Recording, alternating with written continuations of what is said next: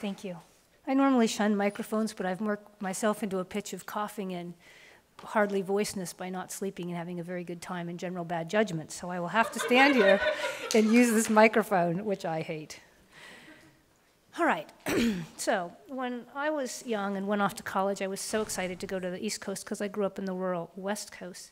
And I saw this sign that said Harambe, and I was so excited to learn about the racial stuff going on that I'd heard about vaguely but knew almost nothing about. So I showed up to the meeting, and the group that was there said, "What are you doing here? Have you come to oppress us? Who do you think you are? You don't belong here." They threw me out. They threw me out of their meeting. It was a bad way to start my college years there. Later, they had a problem with mice, not surprisingly, in the place where we ate, where we slopped our food all over. And they started to put up traps, and I, of course, was busy springing the traps and saying, "Look, there's got to be a better way, and let's go to the administration." And one of the African Americans that was there in the dorm said, "You care about mice, you don't even know what suffering is. I'm the one who's oppressed, I've been oppressed all my life." I thought, he sure doesn't care about mice. And he thought, she sure doesn't care about African Americans or other races. And that was where it ended. Much more recently, I went to speak at a conference on the East Coast that was a women's conference. I spent days preparing a PowerPoint that you just could not miss the connections between the oppression of women and the oppression of animals. And I was so excited to make this connection at that conference.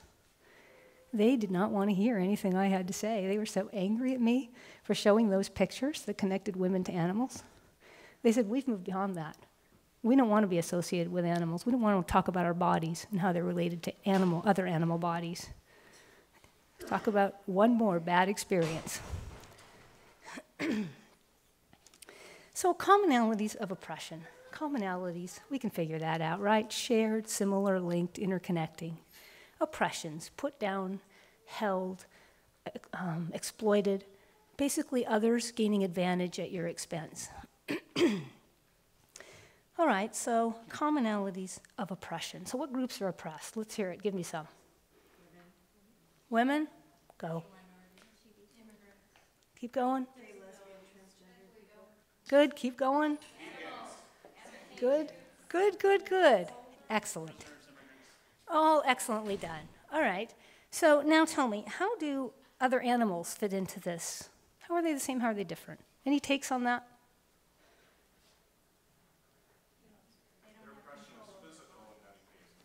Okay. Okay. And I think you can, I'm sorry, go ahead. Okay. Go ahead.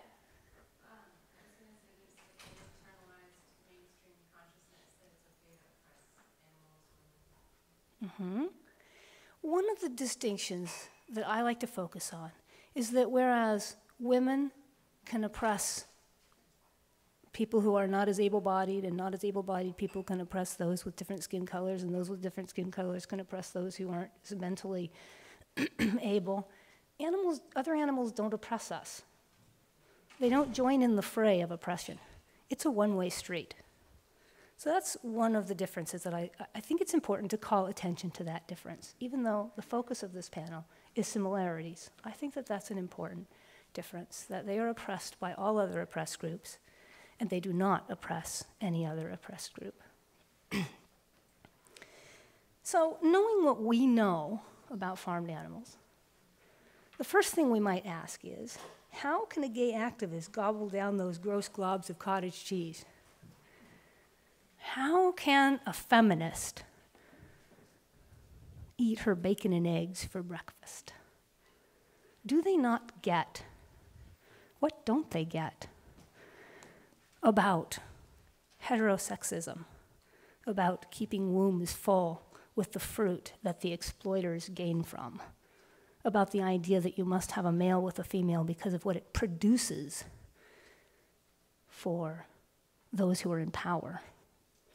What don't the feminists get about using a womb, using a vagina to rape and force in sperm to create offspring in a womb, stealing that offspring, stealing that nursing milk, stealing those eggs, using their bodies.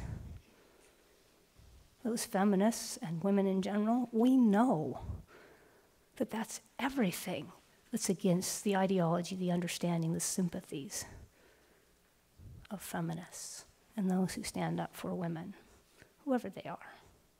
We know that. Now, I will say that having just been through a conference in which they talked about many of these things, none of this has been focused on. Now, why do you suppose that is?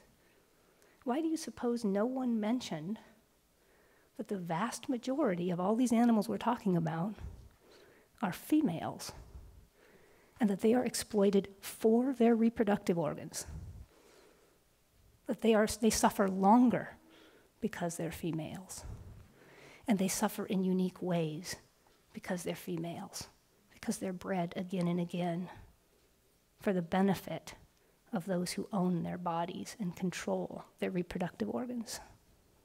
Why do you suppose that hasn't even been mentioned, let alone brought to the fore? Sorry, here, but I would say also just in the movement in general. It isn't. But yeah, that's key.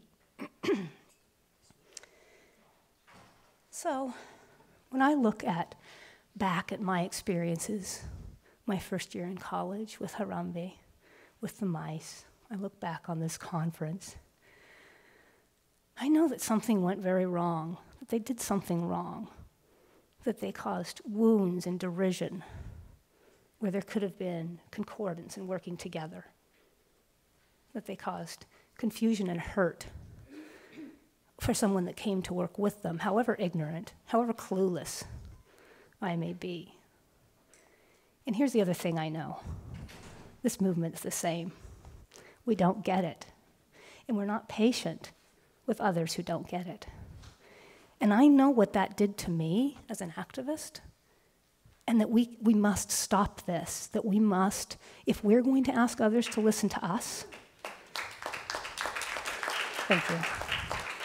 If we want others to pause and hear our message, to know what it is that matters to us at a minimum, and then even more, we want them to change for us, for God's sakes, we have to be willing to listen. We have to be informed. We have to, at a minimum, take up some of these habits that show that we understand. Now, I understand that as activists, we can't take on every cause. I'm not asking you to do that.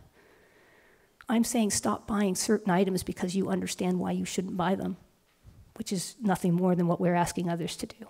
Stop supporting things which are hurting others, because that's what we're asking others to do. But first and foremost, we have to understand and know why. We have to be open, we have to be listening, and we have to be willing to change ourselves. Thank you.